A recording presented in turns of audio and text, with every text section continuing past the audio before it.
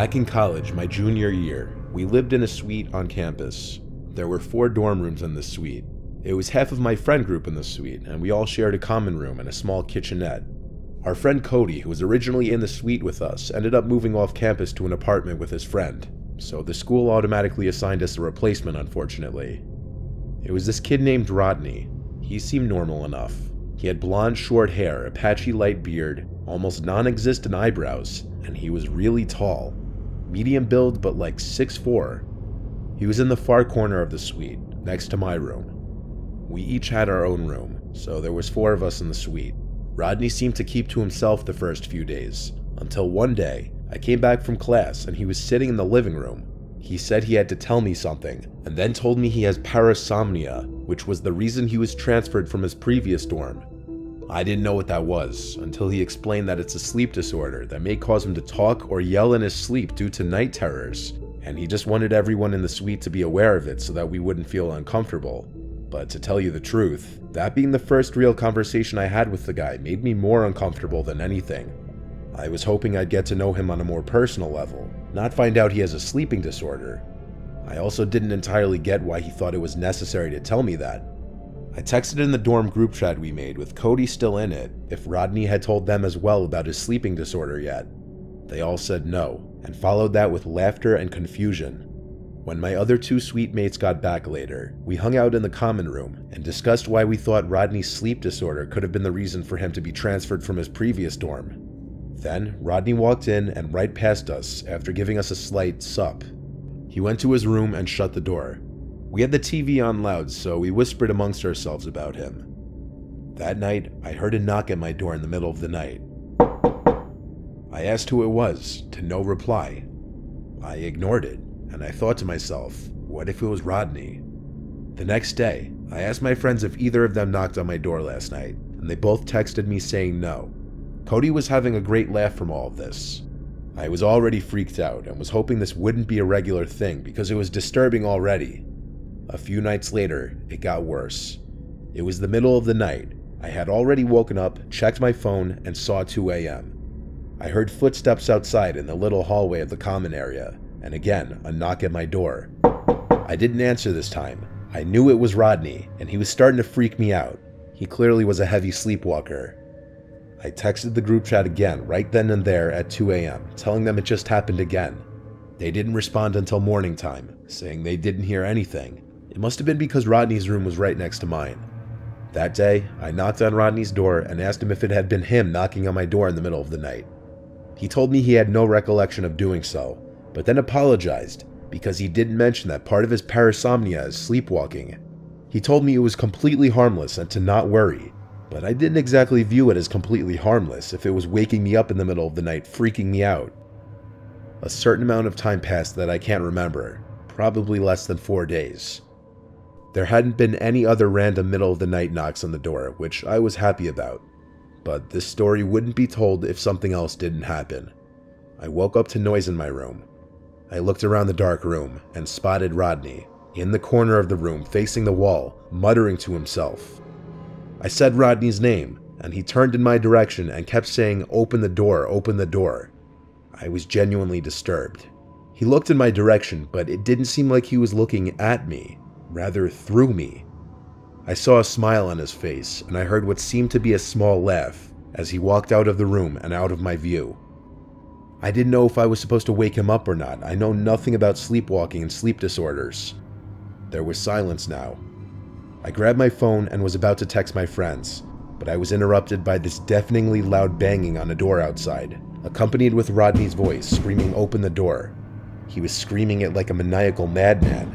I ran to the common area and saw him at the opposite end of the hall thrashing his fists on one of our suite mates' doors. I ran to Rodney and started shaking him to wake up. My 2 friends came out of their rooms to the commotion as well, and we all started to shake Rodney until he stopped, looked at all 3 of us, and with this blank look on his face, said, "I'm sorry guys," and walked to his room and shut the door. The 3 of us stood there in shock, not even knowing what to say or do. A neighboring room must have called campus police because they showed up at our door. We had to tell them the truth. Rodney spoke with them for a while, then he went back to his room. I made sure not to leave my room unlocked again that night. The next day, Rodney was gone, without a trace of him ever having been there. Like I said, I know nothing about sleepwalking or any of that stuff, but that didn't look like sleepwalking to me. I don't know what was or is currently going on in that guy's head, but he needs to get help.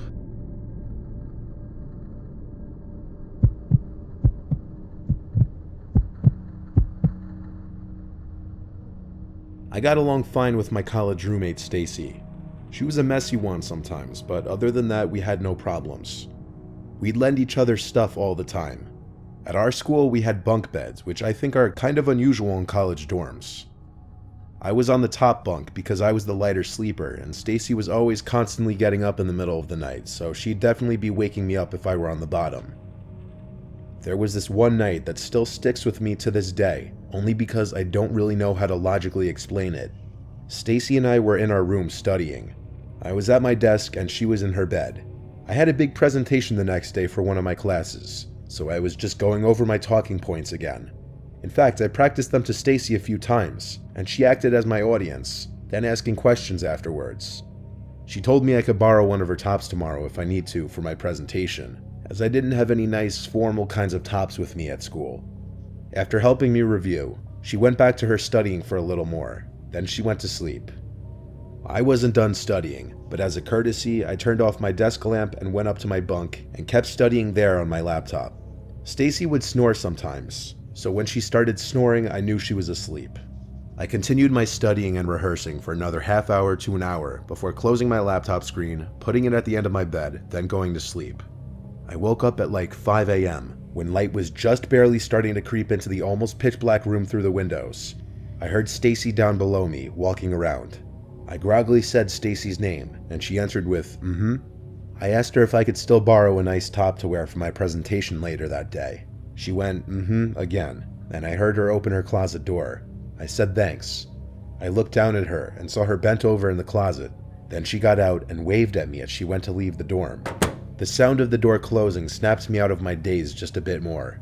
I remember grabbing my phone to check the time, and just to naturally check for any notifications. It was around 5 a.m. I wondered where Stacy could have been going. Most likely the bathroom, like she often would in the middle of the night. The waving was just a bit unusual though. But then I heard a snore from below me in the lower bunk. At first I thought I imagined it. Like, how could that be possible? I peered my head over the edge of the top bunk, and there was Stacy under the sheets. Did I just dream seeing Stacy in her closet? No, because I looked at the closet door and it was still open. I quickly hurried to the door to the room and went out to look into the hallway on both sides. There wasn't a soul in sight, but it had been at least 5 minutes since I heard the door shut. I shook Stacy awake and told her someone was just in our room. It took a few moments for her to fully wake up and snap to reality, which she then showed major concern for and rushed to check her closet for anything stolen. Nothing was stolen though. I still to this day don't know who that was or how she got in. I reported it to university police, but their investigation and review of the camera in the lobby of the building turned up nothing. But I know for a fact it wasn't a hallucination or dream.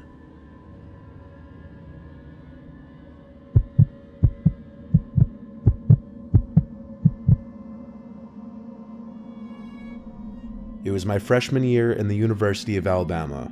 I had gotten my roommate's information a few weeks in advance, and his name was Brandon. This was back in 2013.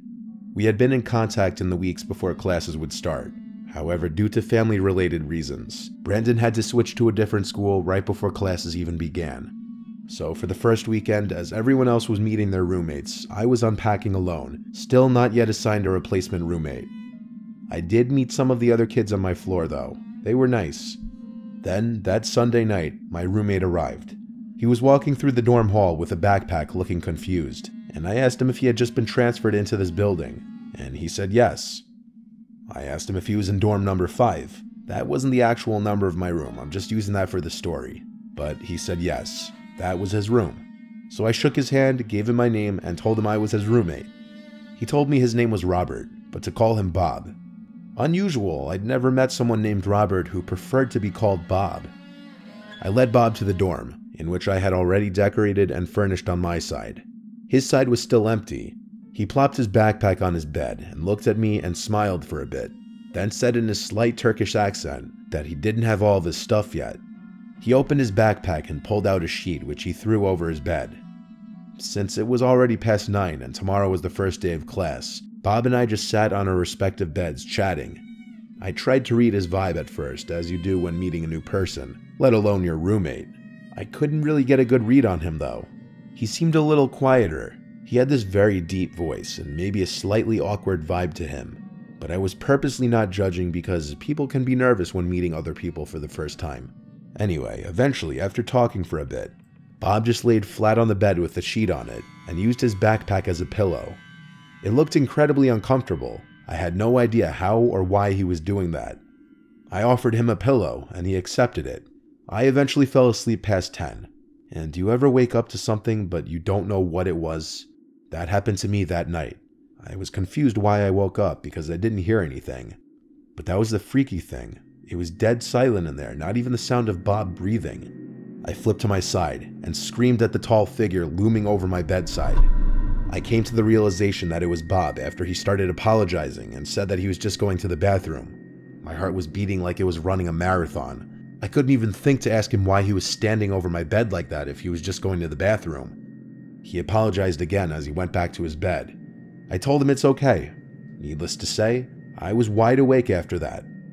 I slept on my side with my back to him the rest of the night though, trying to avoid the uncomfortableness. The next morning, I woke up to my alarm, and I saw Bob was still laying in his bed, likely pretending to be sleeping still. I went through my bag to get my books and such, and I had this feeling in my gut that something was moved in my bag, like it was gone through. I looked up at Bob again, and he was still allegedly sleeping. I decided to take a couple of my more valuable things and throw them in my backpack that I took to class.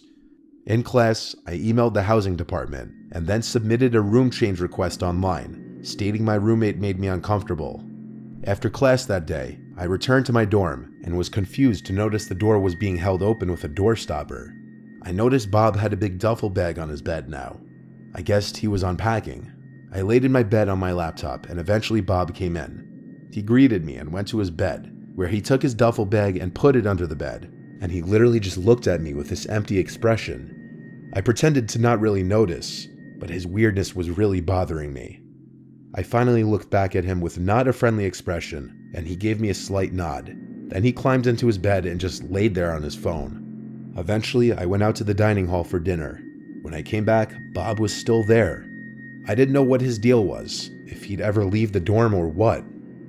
I asked him if he had class that day. He said yes, but just one. That night, after turning the lights off, I noticed Bob leaning on the wall in his bed, facing me on his phone. I constantly felt like he was looking at me. I was anxious to get a response from the housing department, so I checked my email and saw they responded, but it wasn't the response I was hoping for. The lady who emailed me back expressed confusion in my request, stating my replacement roommate had not yet been assigned and that there should be no one else in the room with me. I looked at Bob, who looked back at me. I was about to ask him if he had his key to the room on him. I didn't ask that though. I put my laptop and other belongings in my backpack and duffel bag, as he just watched. He didn't say anything, and I think he knew that I knew. I left the room without saying anything, went to a safe place and called campus police to report him. By the time they arrived to the dorms, Bob, or whatever his real name was gone, along with his little bit of stuff. I found out that night that he stole some clothes from me, my iPhone charger, and some of the food I stored in my closet. As for what he was doing watching me sleep, I could only imagine he was making sure I was asleep before going through my stuff. I had a completely random, possibly homeless person in my room for basically an entire 24 hours. My real roommate moved in 2 days later.